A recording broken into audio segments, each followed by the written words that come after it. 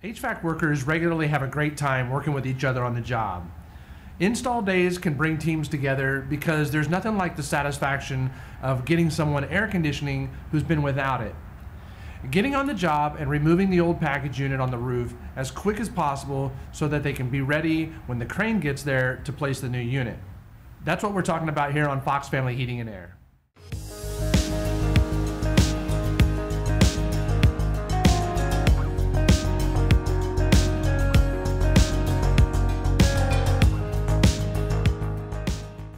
If this is your first time watching our channel, please click subscribe down here on the bottom right.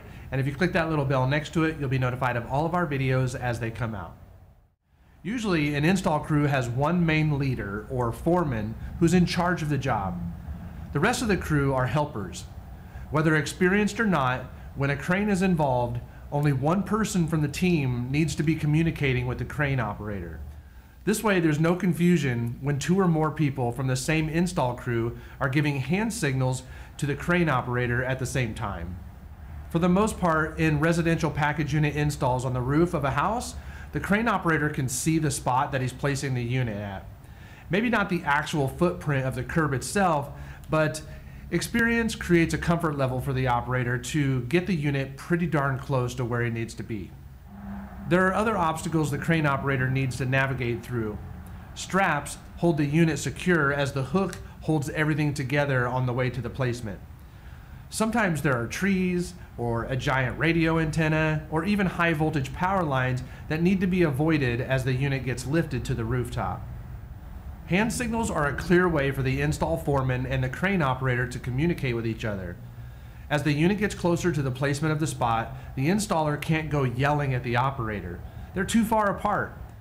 Hand signals are a clear way for the install foreman and the crane operator to communicate with each other. As the unit gets closer to the placement spot, the installer can't go yelling at the operator. They're too far apart. So a series of hand signals are used. Once again, it's important that only one person is giving the hand signals, unless a situation presents itself where a relay is set up between the final resting point of the crane operator. For instance, sometimes a package unit isn't being lifted onto the roof, but onto the back side of the house where the operator can't see the final spot, or the hand signals given by the installer at the unit. Only then would a second installer be like the middleman relaying the signals to the crane. A culture of safety is super important. New installers can get excited. The homeowners almost assuredly come out of the house to watch the big crane do its job. And the neighbors from the street tend to poke their heads out of their house to see what all the noise is about across the street. So here's a situation where several people who are fairly new to this whole process, which usually only takes 10 to 20 minutes, can find themselves in a potentially life-threatening situation. A 600-pound unit is about to be hoisted from the street vertically about 30 to 100 feet, across the front yard, over the rooftop, and around any obstacles, and finally put down on the resting spot. Another reason for the experienced foreman on the job has to take control of all of these moving parts. How many people on the job site are standing near the path of the unit to the rooftop? The neighbor comes over to talk to the homeowner about his new system. Kids are running around all giddy for excitement. One installer is climbing up the ladder to help you out. What could go wrong? Plenty. One of my biggest fears on the crane sites are the uncontrollables.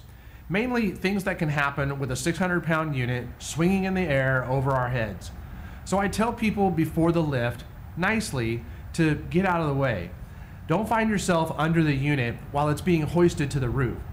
Installers on the roof included. God forbid if a cable snapped or other mechanical issue happened, we can pay for a new front yard swing or even a damaged roof for that matter, but you can't replace a life, plain and simple. When the unit gets placed, one or two installers usually have their hand on it, guiding it down to its spot while the crane slowly lowers it down. Installers at this point have to watch that their hands don't get caught in the wrong spot, under the unit. The biggest safety point to be made is make sure that there's no power lines in the area that you plan on hoisting and operating in. Make sure you have plenty of space between the area that you plan on working and the power lines. Crane lifts on past jobs I've had have been so close to the power lines that you can even see an arcing from the line to the boom of the crane.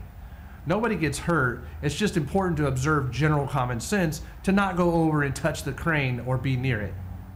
The crane company that we use is super professional. We've worked together on crane lifts hundreds of times.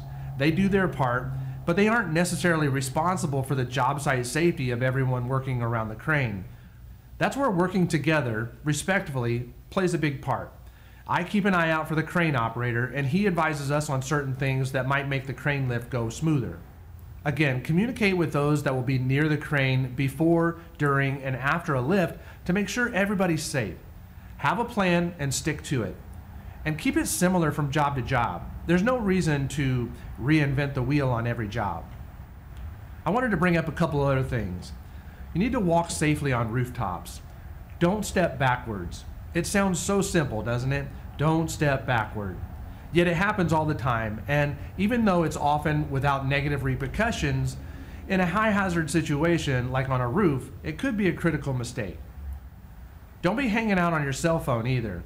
It's bad enough walking around the city streets accidentally bumping into each other for not paying attention to where you're going. Rooftops are no place for distraction. Always slow down when you get close to the edge of a roof. If you find yourself in a rush on the rooftop, maybe you should ask yourself why, other than you're trying to get the job done fast so you can go fishing. Newsflash, it's hard to go fishing when your leg is broken, your ribs are cracked, and spine is injured from falling off the roof. Secure your ladder. Tying off your ladder, even on a single-story roof, is so smart, but I rarely see it being done. This is another culture thing. As the leader on your job, show the rest of your crew how it's supposed to be done. Even as a helper on the job, maybe the foreman is thinking about other stuff. Who says you can't tie the ladder off? You know it's the right thing to do. Similar to that is something I bought for my team called a gutter guard. It props itself inside the gutter between the outer edge of the gutter and the trim of the roof edge, providing a place for the ladder to rest without damaging the gutter. How many times a day do you go up and down that ladder? How many times can that gutter flex before being permanently disfigured from the last HVAC crew that was on their roof? I've been on jobs before where we thought the lift would go one way, but when the lift operator got there, they decided it had to go another way. Go with the person who has the most experience with the crane and its capabilities. And if that's not something that works for you and your team that day, put the lift off until you've discussed it with your supervisor. Then you can go in with a solid plan for the lift and everybody will be on the same page. Hopefully this helps refocus your intentions when working on rooftops and dealing with crane lifts. It's a super fun experience. Everybody just has to make sure they're doing it the right way. If this is your first time watching our channel, please click subscribe down here on the bottom right. And if you click that little bell next to it, you'll be notified of all of our videos as they come out. Thanks so much for watching, and we'll see you on the next video. You're watching Fox Family Heating and Air. Don't forget to subscribe. And check out more of our videos by clicking on the right side of the screen.